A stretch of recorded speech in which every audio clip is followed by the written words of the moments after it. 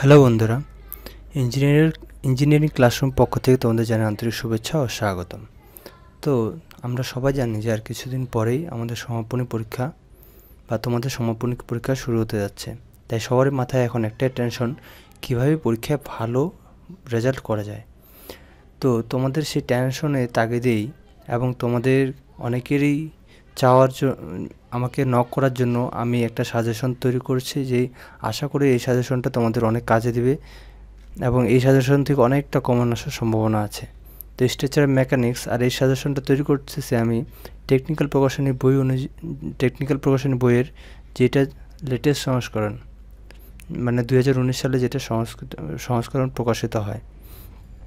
তো প্রথম অধ্যায়ে আসি স্ট্রাকচারাল মেকানিক্সের পদার্থের যান্ত্রিক গুণাগুণ। তো এই অধ্যায়ের জন্য অতি সংক্ষিপ্ত প্রশ্ন পড়তে হবে 1 থেকে 18, 21, 28, 29, 30, 31, 38, 40 এবং 45 এগুলো পড়তে হবে। সংক্ষিপ্ত প্রশ্ন 1, 2, 3, 4, 5, 6, 7, 15 এবং রচনামূলক প্রশ্ন উদাহরণ 1.1, 1.2, 1.3, 1.4, 1.6, 1.8, 1.33, 1.35, 1.37, 1.39, 1.47 এবং 1.49 এই হলো প্রথম অধ্যায়ের সিলেবাস। তো এরপরে আমরা দ্বিতীয় অধ্যায় যেগুলো পড়তে হবে সেটা হলো, দ্বিতীয় অধ্যায়টা হচ্ছে বলের সূত্র। এই অধ্যায়ের অতি সংক্ষিপ্ত প্রশ্ন 1 থেকে 20, তারপর 28, 30, 36, 37, 38, 47 এবং 50। আর সংক্ষিপ্ত প্রশ্ন এখান থেকে পড়তে হবে 1, 2, 3, 5, 6, 11, 18।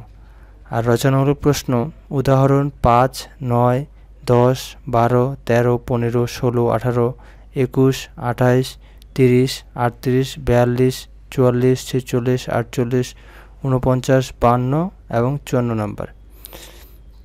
ঠিক আছে, দ্বিতীয় অধ্যায়টা একটু মনোযোগ দিয়ে পড়বা, কারণ দ্বিতীয় অধ্যায় থেকে রচনামূলক প্রশ্ন প্রতিবারে অন্তত 2টা আসে, অন্তত 2টা, মাঝে মাঝে 3টা চলে আসে। তো দ্বিতীয় অধ্যায়টা খুব কেয়ারফুলি পড়বা, বিশেষ করে রচনামূলক প্রশ্নগুলো।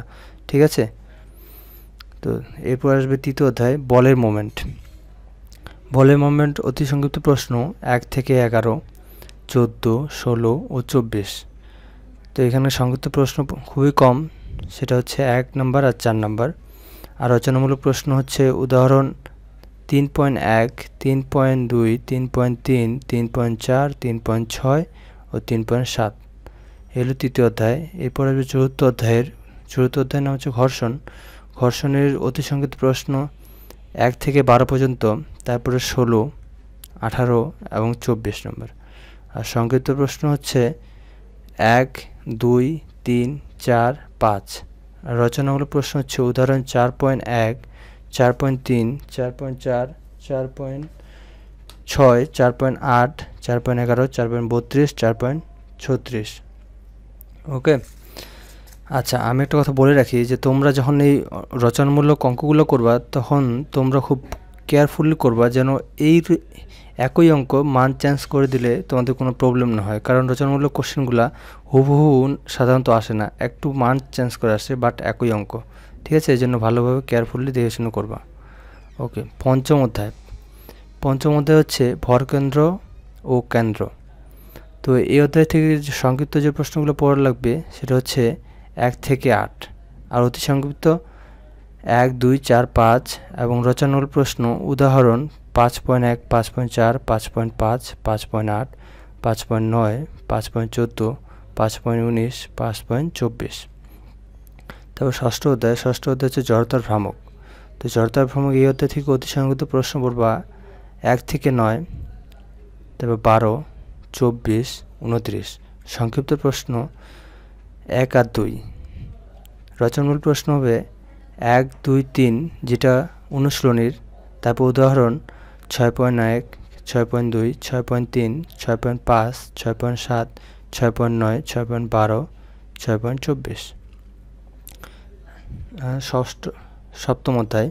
তো সপ্তম অধ্যায়ের হচ্ছে গোলাকার শ্যাফটের উপর টর্শন। এই অধ্যায়ে অতি সংক্ষিপ্ত প্রশ্ন 1 থেকে 11, তারপর 13, তারপর 19। সংক্ষিপ্ত প্রশ্ন 1, 2, 3, 4, 5, 6। রচনামূলক প্রশ্ন উদাহরণ 7.1, 7.3, 7.4, 7.7 ও 7.8। এরপরে আমাদের যে বহু কাঙ্ক্ষিত অধ্যায় সেটা হচ্ছে অষ্টম অধ্যায়, শেয়ার ফোর্স ও বিল্ডিং মোমেন্ট। এই অধ্যায় থেকে সব সময় রচনামূলক একটা প্রশ্ন আসবেই এবং সংক্ষিপ্ত ও অতি সংক্ষিপ্ত প্রশ্ন এই অধ্যায় থেকে থাকে, এবং এই অধ্যায়টা সব ক্ষেত্রে গুরুত্বপূর্ণ, চাকরির ক্ষেত্রে বলা হোক আর কলেজ লাইফে বলা হোক, সব সময় এই অধ্যায়টাও গুরুত্বপূর্ণ। তো এই জন্য এই অধ্যায় থেকে অনেক ভালোভাবে অঙ্কগুলো করার চেষ্টা করবা। তো অষ্টম অধ্যায়ের অতি সংক্ষিপ্ত প্রশ্ন 1 থেকে 17, 20, 21, 23, 24, 28, 37, 40। সংক্ষিপ্ত প্রশ্ন 1, 2, 3, 4, 6, 7, 8, 10 এবং রচনামূলক প্রশ্ন 8.2, 8.5, 8.8, 8.9, 8.12, 8.13, 8.16, 8.19, 8.20, 8.21, 8.23, 8.28, 8.30, 8.36। তো এটাই হচ্ছে স্ট্রাকচারাল মেকানিক্স সাবজেক্টের জন্য সাজেশন।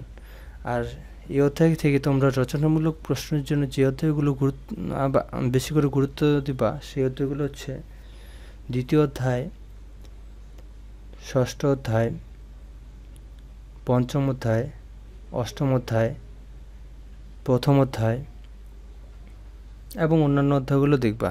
সাধারণত এই কয়েকটা অধ্যায় বেশি গুরুত্ব দিবা, ঠিক আছে? বেশ করে দ্বিতীয় অধ্যায় আর অষ্টম অধ্যায়, ঠিক আছে?